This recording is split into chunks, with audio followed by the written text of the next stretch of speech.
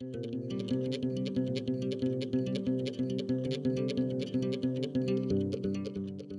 part of your campaign, education's a big thing. What's your biggest priority? I want to use my voice, as I have as a parent and controller and as mayor, to continue to have options for our kids.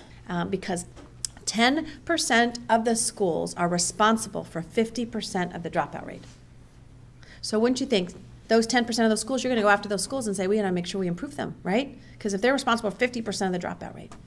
That's what we need to do and be very focused and directed at how we improve each of those schools. If you are elected mayor, do you intend on continuing the collaboration between LA and LAUSD in the partnership to help turn around LA's lowest performing schools? Absolutely, because it is about choice and it is about making sure that you're bringing all the resources possible.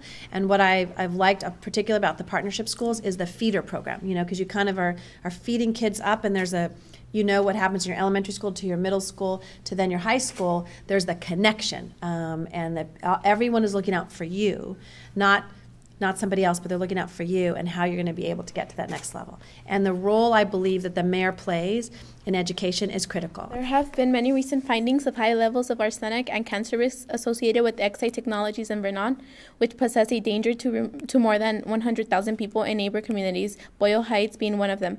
Residents of this community have already been found to be at higher risk for many health issues, including asthma and various heart conditions because of pollution due to freeways and other pollutants. As mayor, will environmental issues facing low-income communities be a priority?